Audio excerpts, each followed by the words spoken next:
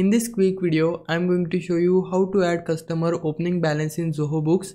If you found this video helpful, then please consider subscribing my channel to help me reach 1000 subscribers.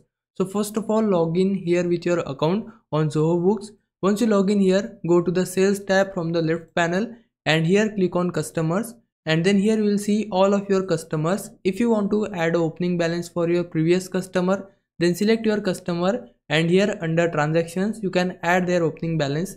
But I want to add an opening balance for my new customer. So for that, firstly I need to go back from here and here you need to tap on new. After that you can add a new customer here. For that you can just simply select your customer type, which is business or individual. You can fill all of these details and under other details you will see this opening balance option. Firstly you need to select your currency. So select the currency which your customer have and then you just need to enter the opening balance the customers owes you. Once you fill in all the details, then just tap on save and your opening balance for a new customer will be added. So this is the process. Now if I was a big help, can you like this video and subscribe my channel.